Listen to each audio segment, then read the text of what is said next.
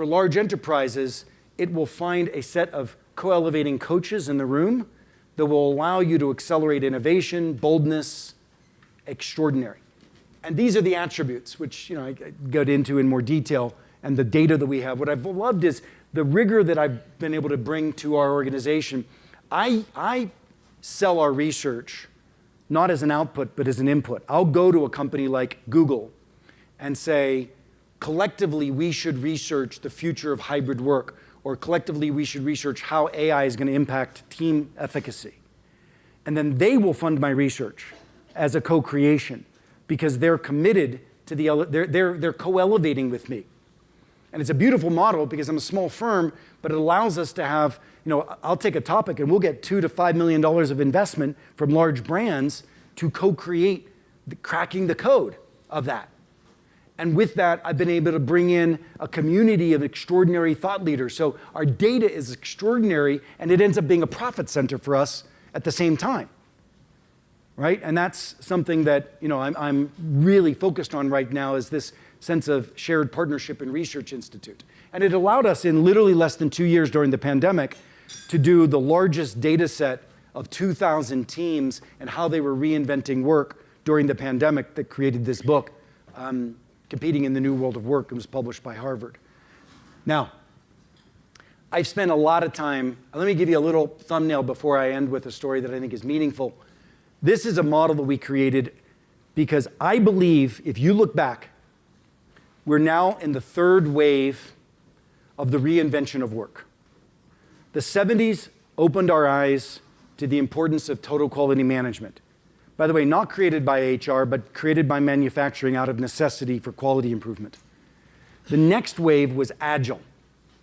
Agile was created by necessity by engineering organizations, and the reality is that every one of our organizations today needs to operate under an Agile operating system. Not just project management, not just operations. Every company needs to be operating on Agile from top to bottom. And I'm writing about one of my clients, IBM. Arvind, the CEO, uses Agile from the very top of the organization. Why? Because he was born in engineering. And it's allowing them to outstrip other organizations' success in their segments. And this includes AI, et cetera. But here's what's coming down the pike. What's happening right now is world-class digital reinvention of work in a digital format. Has not actually happened. What you did during the pandemic is you changed where you work, not how. You took your boardroom meetings and you moved them into Zoom, and now you've moved them back in the boardroom. We're focusing on policy, because that's what HR does, not practices and process. The world-class hybrid teams were born and suckled on the Google stack at Stanford. These are kids that started their businesses out of Stanford, unicorn, fast growth companies, and they don't collaborate in meetings. Meetings are not the primary form of collaboration. There's an entire digital way of collaborating that most organizations, in fact, only 15% of companies are in levels 4 or 5. We're at a level of, level 4 and 5. 85% of organizations are struggling down at 1 and 2. We're right now on the cusp of the reinvention of work, of white collar work, and people aren't even curious enough. We're still battling whether we should be 2 or 5 days in the office. So this is where my heart is right now, and it's a new wave of what I started when I was a kid looking at TQM. Now, let me, I loved that Austin had this. I wasn't going to do this, but I will send you, there's a couple of articles my team have teed up around the hybrid ways of work that we've written in, just recently in Forbes and in Harvard Business Review. This also offers to take a diagnostic test for high-performing teams that we've created. And it also asks if you want a conversation with one of our people, which I don't expect to be a commercial thing, but if you want to engage with me, you can do that through this. Because who knows, out of here I might find new partner opportunities to work with and co-create with. Let me end with this. So that's my mom. Right after Never Alone came out, I was out on the speaker circuit a lot. And my mom called me and she said, Keith, I was watching you on the YouTube, and I noticed something. You talk a lot about your dad. And I said, I'm sorry. That's right. But I'm writing a book right now about peer groups that don't let each other fail. And Mom, I remember something growing up that maybe you can help me with. And that something was, my mom had a group of ladies that used to meet at our house once every couple of months. And I asked Mom, I said, tell me about that group of ladies. How meaningful was that group? She said, oh, you mean the card club girls. So the card club girls, I found out, have been playing cards every month for 55 years. They had never once skipped a card playing. And then they would just rotate. So when it was time for my mom to host, the only thing I knew was that Dad and I were kicked out of the house, which was cool for Dad and I, but I had no idea what was going on. So Mom would sit there with these ladies playing cards. And I said, Mom, how meaningful was that group to you? And she said, well, when your aunt died, we didn't cancel the card game 3 days before she passed. We went to her bedside and we sat on her bed, and she said, she was still conscious, she said she didn't want to cancel the card game. She wanted to play cards one last time with the girls. When your dad was unemployed, those ladies cooked extra every day.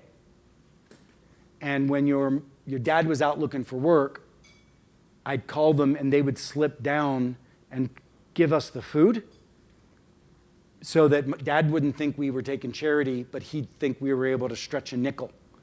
Because back then, unemployment insurance had run out, we had no money, and the government was only offering at that point something called welfare cheese.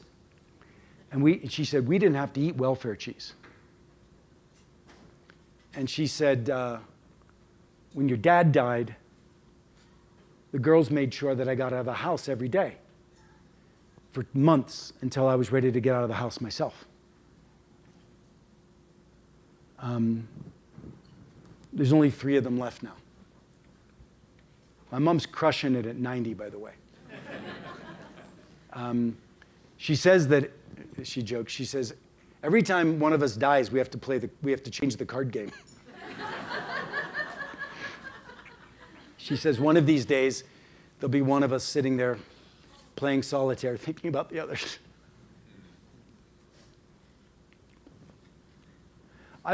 When I wrote this book, the first thing, I was so relieved living on the other side of the country from Pittsburgh. I was so relieved that my mom had this. And all my life, she's had this. She's had a group that has had her back all her life. And then at the time that I was writing this book, I realized I didn't. It was at the time when I was in a relationship that wasn't the love of my life.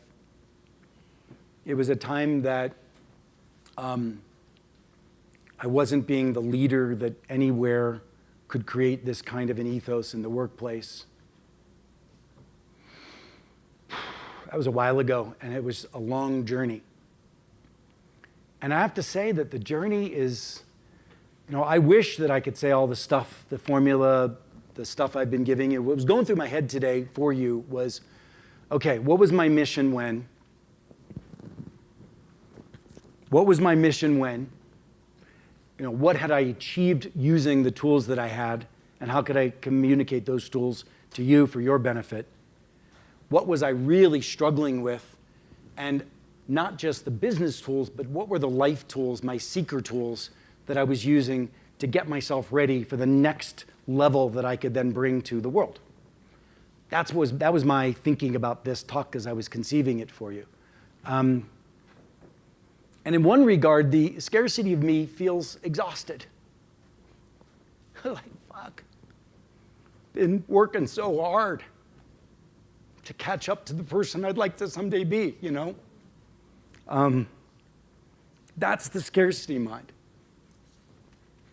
Remember I said my big job right now is acceptance? The acceptance of I'm already there, right? That one would say, what a blessing. When I wrote Never Eat Alone, I could not have done what I'm doing right now for you, with you.